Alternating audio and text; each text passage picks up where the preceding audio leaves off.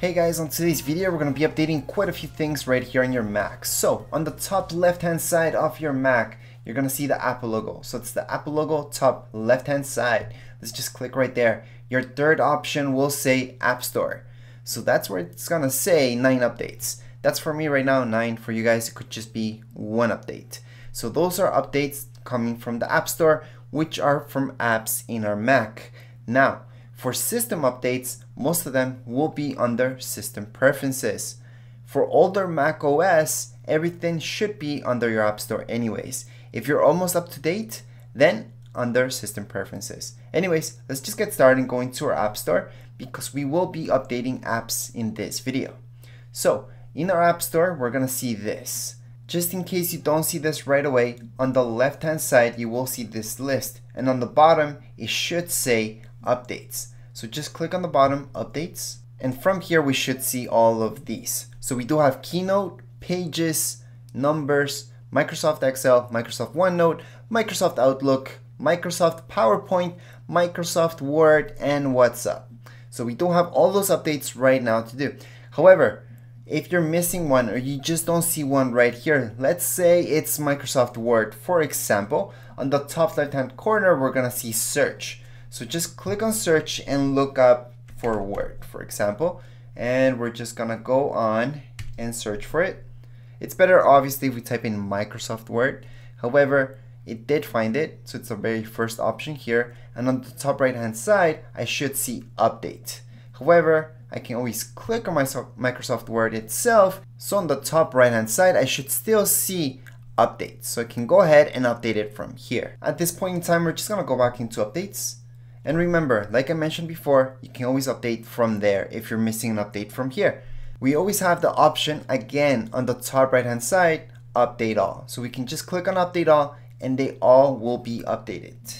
If you would like to see more information about a particular update, we can always click on More, which is on the bottom right hand side of each one of these updates. If we click on More, we should see this in the middle of our screen. And here is where I can see the size and what it does. So this one, for example, it's only 435 megabytes, which isn't that big. So depending on your internet speed, this should take anywhere from 5 minutes to 1 minute to 30 minutes. It really does depend on your internet speed. So we're gonna go ahead and start off with Keynote. I'm just gonna click on Update since we already saw the size. Then we're gonna go into Numbers. I'm gonna click on More just to see how much it is, and it's 215 megabytes. I'm gonna click on Update that one. I'm gonna update Pages, and before I do that, I'm just gonna click on More. 299 megabytes, which is really small. I'm gonna click on Update. Obviously, I'm updating quite a few of these, so that means it's gonna take longer. How do I know if they're updating? Well, on the top right hand side of each one of them, you're gonna see the circle, and it's gonna keep moving and moving and moving until it goes all the way through. If I click on it to stop, it will just do that, stop. I'm gonna click on Update again, and I'm gonna resume that update. So it's gonna restart that update. So make sure not to click right there because you will be restarting that update. I can see the other ones are coming along. However, I'm gonna go ahead with Excel, click on Update, click on More just to view how big this is, 789.6 megabytes. I'm gonna go ahead into Microsoft OneNote, click on Update, click on More, and I'm gonna see, yeah, around 400 megabytes. I'm gonna go ahead and move along into Outlook. Same deal, I'm just gonna click on More just to see how big that is. Yeah, 700 megabytes, which isn't too big, not too small.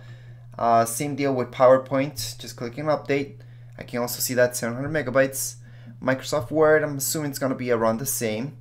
And no, it's a little bit bigger, it's 1 gig, so this one's the biggest one so far. And finally, we have WhatsApp, and this is the latest version. So we're just gonna click again on Update. We're gonna click on More, and we're gonna take a look at that, and that's only 156 megabytes, so it's pretty small. So right now I can see that Numbers is almost done, Pages is getting there. There we go, so Numbers is done. So once it's done updating, we should see it down here, updated recently, and it should just say Open. That means I have no more updates for it. Now, I always recommend having automatic updates turned off and updating things yourself just to make sure you're good to go. Sometimes you're in the middle of a project, you really don't want to update that software. And it's also good to keep a good time machine backup of your Mac. Now Time Machine is something pre-built into your Mac, so you guys can use that using an external hard drive in order to back up your entire Mac, which includes apps, videos, photos, or any type of file in here. So I'm just gonna show you what Time Machine is. It's on the top right hand side. You might see this.